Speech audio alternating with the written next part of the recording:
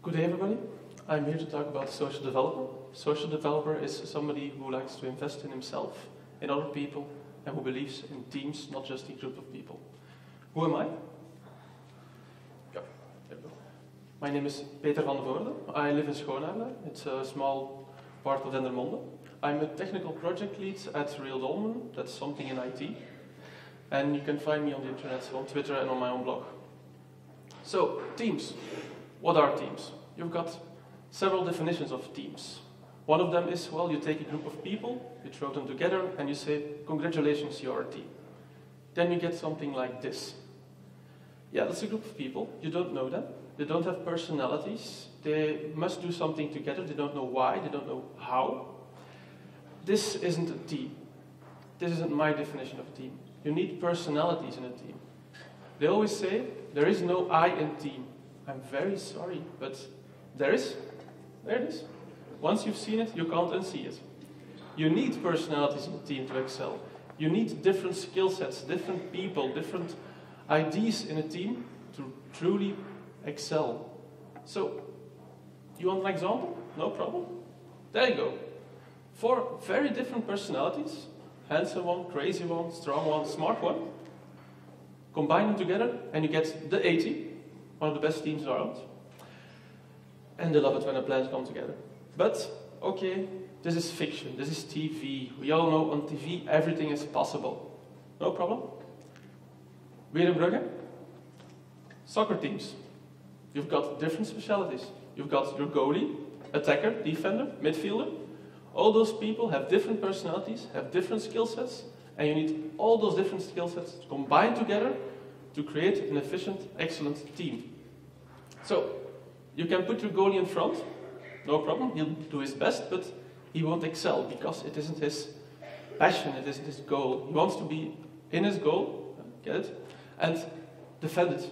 The attacker, he wants to get inside that goal with the ball. So, they all have different skill sets, combine them together, your team will excel.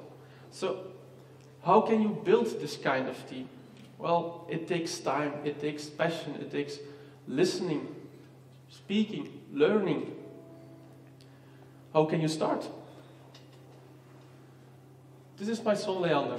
He's 1.5 years old, and I took this picture because it shows the wonder of a little child in our world. They explore, they aren't afraid of doing new stuff, they aren't afraid of doing dangerous stuff because they don't know it's dangerous.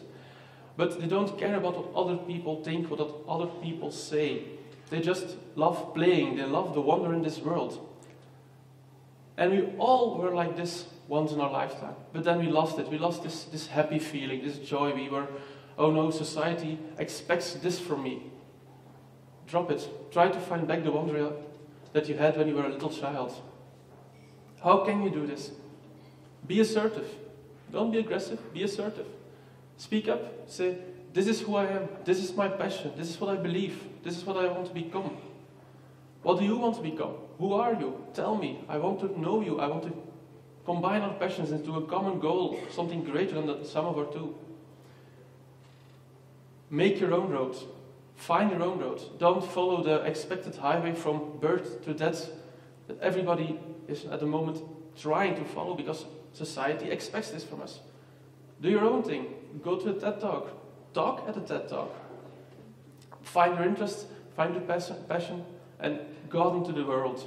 Yes, your road will go up and down. It will sometimes be very hard, but at least it will be your own road, and it will cross many other people's roads, and each intersection will have something new to learn.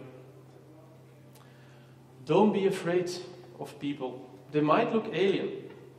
They might look grumpy and dangerous, but actually, they might just be friends you haven't met yet.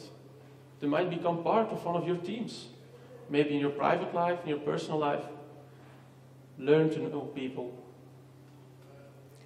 Life begins at the end of your comfort zone.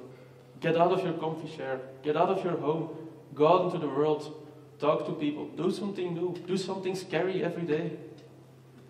For me, this is also my second talk. And it's scary to stand up here. But it's also very rewarding. It's like, okay, I'm doing something new. I'm alive. I'm feeling the fun. That's what you should try to find. Get out of your comfort zone. You can always come back. But each time that comfort zone will just be a little bigger. More people will be inside it, and you will become a fuller person. You can do like these guys do. Don't look around, don't listen, don't speak up. You can actually do the opposite.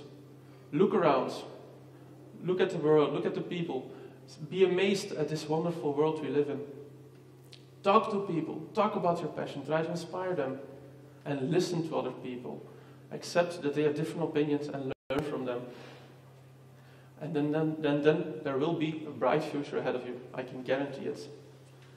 I hope I've inspired you all just a little bit, and I've planted a little seed of something new within your hearts. Enjoy the rest of the talks, and thank you very much.